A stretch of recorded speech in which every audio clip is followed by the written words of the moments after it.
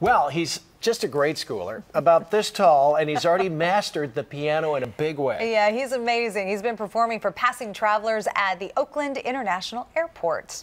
And our Roberta Gonzalez is at the third graders' home this morning in San Leandro. Good morning.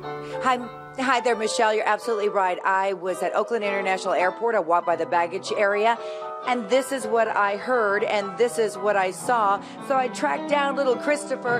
Hi, good morning. Morning. Hi, how old are you, Christopher? I'm 7.5. And what grade in school are you? Third grade. And how long have you been playing the piano? 2 years. 2 years. How did you get so good in 2 years? I read the notes. You read the notes, but I don't know how to read notes. Can you teach me? We'll need a teacher to do that. Oh, okay. I gotta ask you, why were you playing at Oakland International Airport that day that I saw you? I'm there to practice.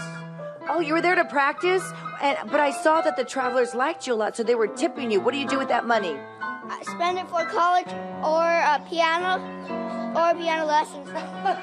For college or piano lessons. Well, I think he's been doing really well in his lessons, so I'm going to get out of the way so we can hear 7.5-year-old Christopher from San Leandro.